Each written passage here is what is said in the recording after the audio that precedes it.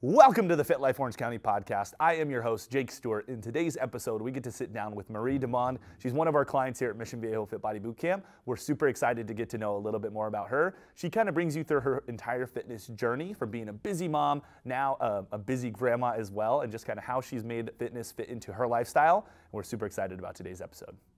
Here is Bryce Henson and Jake Stewart, your host of the Fit Life Orange County. Welcome. We have Marie with us today. We're so excited to have you. Welcome to the show. First and foremost, can you just introduce yourself to our audience, get them to know just a little bit about yourself, kind of just who you are, and just an overall introduction. Yes, thank you. My name is Marie Demmond, and I have been going to Fit Body Bootcamp for about 4 years now, and I've had quite a transformation, and I absolutely love it here. It's changed my life. I love the people. I love the workouts, and I'm married, and I have 2 children. One is married, and that's about it. That's awesome. Well, thank you so much. It's always so good to have a good insight into your life. And we're going to touch on all those things that you said. So you started talking about how much you love Fit Body, the transformation that you have. Obviously, I've known you for a long time. So we're just kind of going to get into your story just a little bit. So to start it off, so just kind of tell us just a little bit about your fitness background. So have you been a person that's always been into fitness? Have you always worked out? Even going back 20 years or so, however far back you're comfortable going. Just let us know just a little bit about it. So have you always been someone that works out? Do you like to work out? Just kind of. Okay, yeah, great. I've always been very interested in fitness. I've always been active because I think it's important, but I've never had this level of fitness before. In high school, I was a swimmer, and I always enjoyed swimming. And then I started working full time and got married and had children. And of course, unfortunately, I'm the type of person that didn't put myself first, and I worked and my kids came first, so it wasn't a priority fitness, although I really wanted to do more of it. I just would fit it in spots, and just try to do more walking and be active in that way. But it definitely was not a priority as I got married and built my career. I wanted it to be, but I didn't, and that's just how it was when I was raising my kids. Yeah. So you say what was holding you back mainly was just kind of your busy schedule, being like a mom and having a job and doing things like that. That was holding you back. Yeah, it was holding me back, and but yet I'd look at people like I have my brother's wife, my sister-in-law. She was raising a family too, and she'd always find time to work out. And I thought, how does she do it? And it's just it was about prioritizing and putting yourself on the calendar, which was hard for me because I tend to just put others first, and I didn't do that for many, many years, and it was hard because I noticed that I wasn't feeling as good and didn't have as much energy, and I wanted to do that, but it was an obstacle for me. But I was my worst obstacle. Yes. Nobody was saying you can't do that. It was just me. Yeah, totally understandable. And I mean, there's plenty of other women and moms out there like you and dads alike that put their kids and their family first. But I'm curious as to what was the breaking point and what made you put yourself first and start getting into fitness and start working out? Was there a certain moment that you realized that maybe, hey, things are going in the wrong way and I really need to get a hold of it? Was it just you found something you really like to do? Can you give us a little bit of insight on that? Yes. Well, I think about 4 years ago, I had retired from my full-time job in mortgage banking, and my daughter was engaged and was getting married, and I wanted to help her with the wedding, and she doesn't live by me, and it took a lot more travel, and it was a lot more different type of activity for me, but I was becoming really tired, and I wanted to be there for her as a mother of the bride and help her with the wedding, and I wanted to feel good about the wedding day and look as good as I could. So I guess my pivotal change for me was just my daughter's wedding and wanting to be there for her and look the best that I could look, and also begin a new life and a new chapter of traveling. And I knew that I had to, if I wanted to do what I wanted to do and go the places that I wanted to go, I had to be as fit as possible and as healthy as possible to experience those travel. Definitely, yeah. That brings up a good point. So something that I always like to tell our clients, especially as you age, being fit is so important. And not to say that you need to be on the cover of Women's Health or Men's Health, but you need to be fit enough to do those basic daily activities. So just little things like going on walks, going on hikes, those require a lot, and just not being fit or not having Yes. that health by your side, like one little slip or one fall, Right. and that could put you down possibly forever, you know. So, but the more fit and the better your lifestyle choices are now when you're younger, the better that quality of life is going to be moving forward. And so many people don't realize that. They just keep making those bad decisions and keep not making the change, not making the change, not making the change. And sometimes, like, sadly, that goes too far, and then they're almost a lost cause because they're too far and advanced, and they have a bunch of health problems that are plaguing them. Absolutely. And that doesn't allow them to travel. So maybe their son or daughter wants to get married in Italy, and they can't fly because their health doesn't allow them to.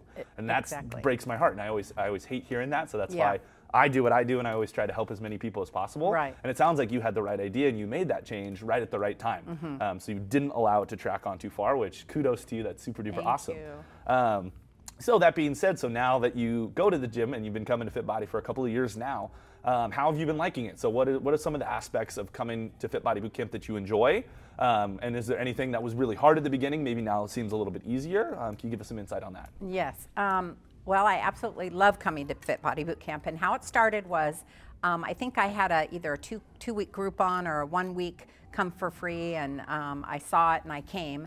And I had gone to like the YMCA and some 24-hour fitnesses and stuff before, intermittently. Like I said, it would be like once a week or a few times a month. And I would walk in and I felt like, you know, a fish in a big pond. It was like I would work out, but it wasn't the community that Fit Body had. And so when I first came for those first 2 weeks, immediately I felt supported and encouraged, and I thought, well, I'll just do this for 2 weeks and, you know, see how it goes. But what surprised me was how I felt differently, and it wasn't just a physical transformation. It was like mentally, I felt more encouraged, and I felt more alive and like, oh, okay, I can do this. And I also had to change my mindset and decide that I was going to put Marie on the calendar and make invest in Marie. And as a working mom, full-time working mom and raising kids, it's hard to do that. So I was glad that I made the decision and to put myself first and be committed. And so I started on that 2 week thing, and then I signed up for it, and I do not regret it. And yeah, the transformation was phenomenal. I mean, I lost like 26 pounds and 21 inches, and I was only going to come a few times a week. I thought, oh, I only could do this a couple times a week, and then I ended up coming, you know, 3-4 times a week, and now I'm here 4 to 5 times a week, and it's part of my lifestyle. I think that's the difference. Is I changed it to, oh, I've got to go exercise, to I want to go exercise. I want to go in because I want to start my day that way. It makes me feel good. I'm able to do more. That's awesome. Yeah. Yeah. Well, that mindset is really, really important. So we always look at exercise sometimes as a chore, something that we have to do, and it's better to look at it the way you're looking at it, as something that I get to do. So I Yes. get to go exercise. I get to be healthy. Yes. And everybody has that opportunity. It's just making that change, and like you said, putting Marie first is so important, because it's your health. Like, number one is you. Because if you're not healthy and you're not living a good lifestyle, you're not going to be around for those that you love. So I always say that's so important. And I'm so excited for you. Obviously, I've known you since day one. She's being very modest, saying 4 or 5 times a week. She comes 5 times a week every single time, maybe even 6 if she's crazy. But she's always here. She's always crushing it. So I just want to give you some kudos. you. I'm so proud of how you progressed.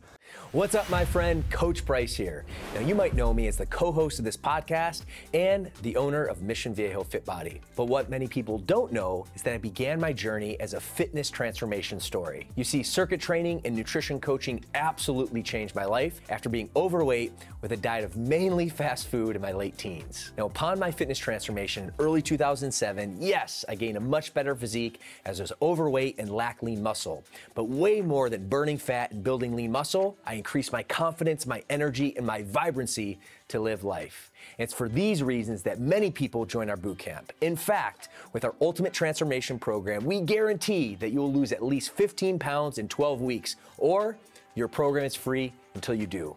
Now go ahead and visit our website at missionviejofitbody.com. Now thanks, and back to the show. And so you talked just a little bit about the scale victories. But can you elaborate just a little bit more on like the non-scale victories? So what are some things now, so that Marie here in 2023 that you feel and that you're able to do that maybe Marie in 2015 wasn't able to do? So is there any non-scale victories Oh, absolutely. The non-scale victories, actually, I just overall have just more energy, and I have the desire and the motivation to want to do more and experience more and travel more, because I feel better myself. I feel better physically, so I think it's opened up the doors and the opportunities to be able to do more. And also, like you said, I feel like because I've invested in myself, because I continually every day to fill up my cup, I'm able to be a better mom. I'm able to be a better wife, a better friend. And I actually, on the side, since I retired, I'm a registered caregiver.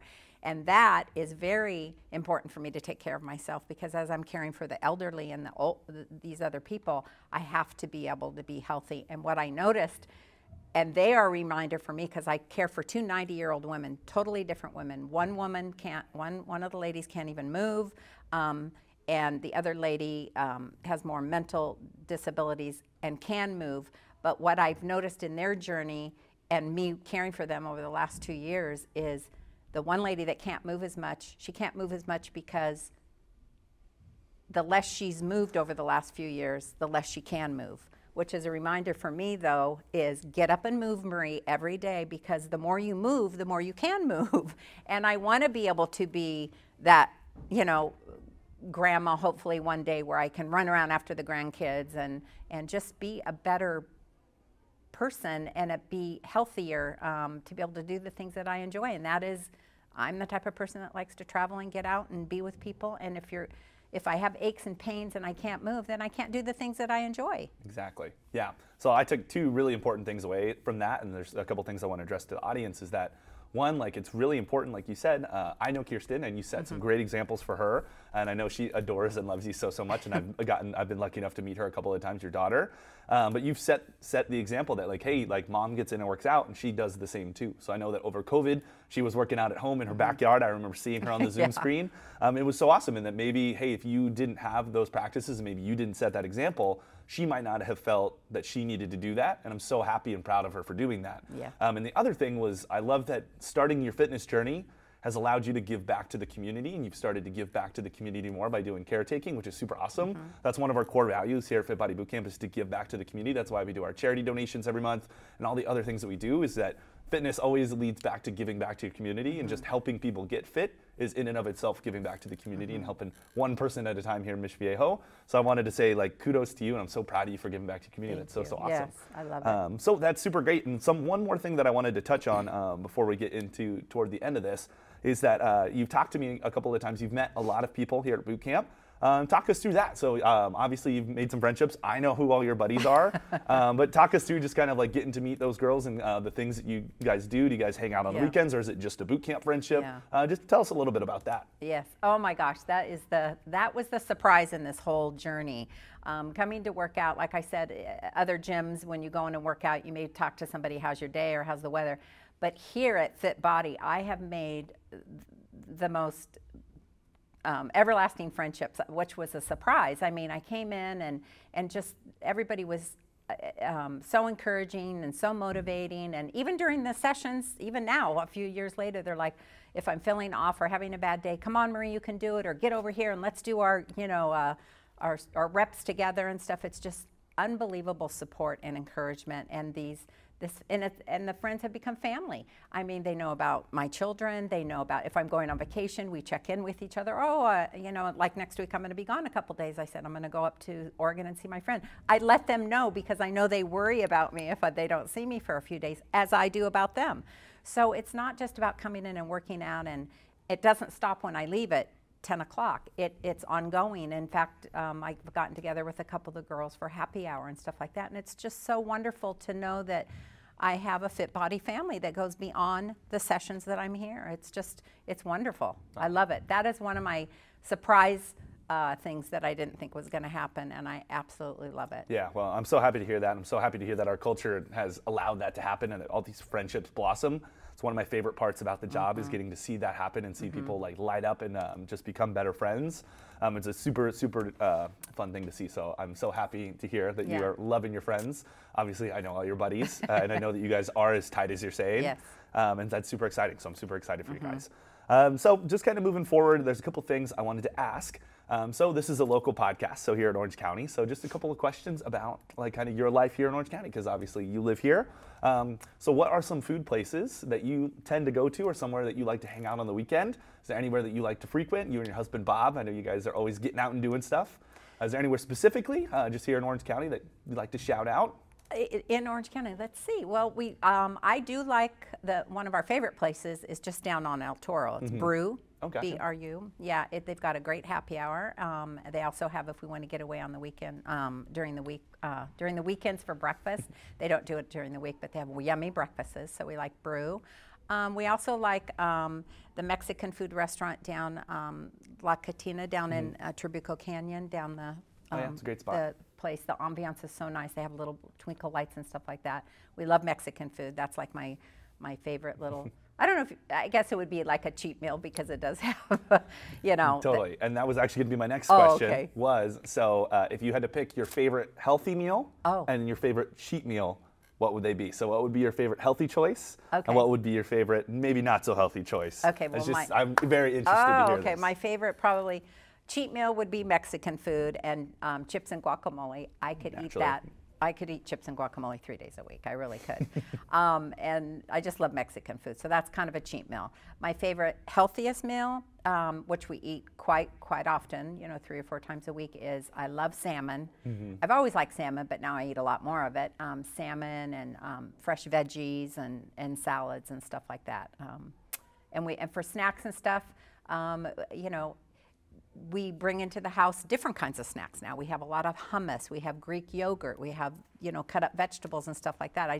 I don't bring, how I've been able to maintain, I think, is I always say, just don't bring it into the house, because if you don't have it in the house, I mean, you can go to the store, but it's a lot more effort. So Definitely. We have those healthy options, and and I've learned that through Fit Body, because the resources are there for you, and they educate you so much on what you should, or what they recommend that you should do to maintain and just create this lifestyle. And it is a lifestyle. It's not, I always tell everybody, it's not about I have to go to the gym or I'm on a diet and I do this.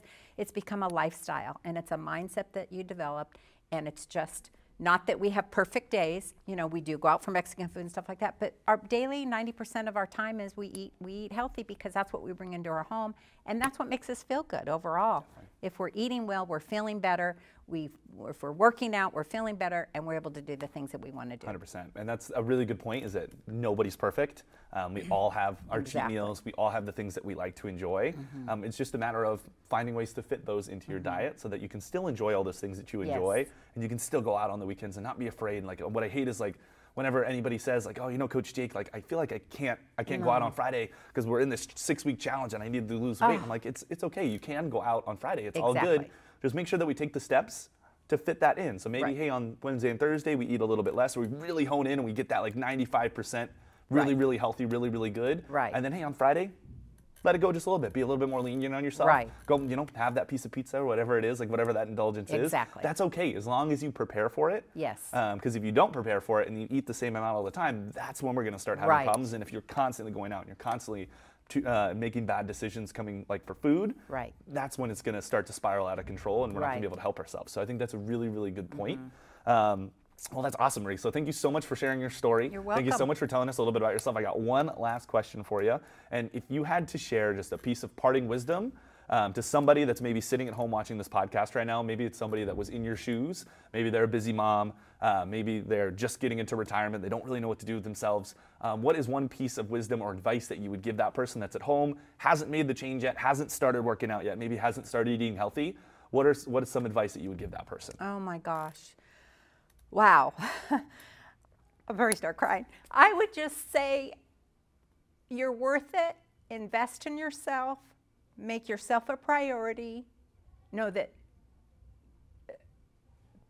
that you're important enough. You're worth it. You're worth the investment, and there's people there to support you. Fit Body Boot Camp, the coaches here are phenomenal. I mean, they know not only how to help you, they even know personally, like I have a bad shoulder sometimes, so I have to modify it. They're there to help me modify it. It's not about coming in and having a perfect session or something like that. It's about encouraging and supporting one another, but you have to be the first one to invest in yourself and say, you know what, I'm worth it. My friend said the other day, when we're younger or raising a family, we have a list of things we have to do: take the kids to school, do their sports, do this, and and then down below it was like work out. Well, she said, wouldn't it be interesting if we turn that list around and you were on number one? And and it doesn't even have to be, and what's great about Fit Body Boot Camp, Jake, why not? It's 30 minutes. And that's another mindset that I had to change. I thought I had to go to the gym for 2 hours a day to get the changes that I had, that I created. And it's not, it's 30 minutes a day for you to transform your life physically and mentally. And the icing on the cake is you can get a new family. So I would just say invest in yourself and make yourself a priority. Marie, that was so awesome. Thank you so much. We really appreciate you taking the time and being on the show. I know that you're going to help lots of people out there that are going to watch this. So I can't thank you enough. Thank you so much. Thank you. And we hope to see you again soon. So Thank I'll see you this week, okay? Thank you.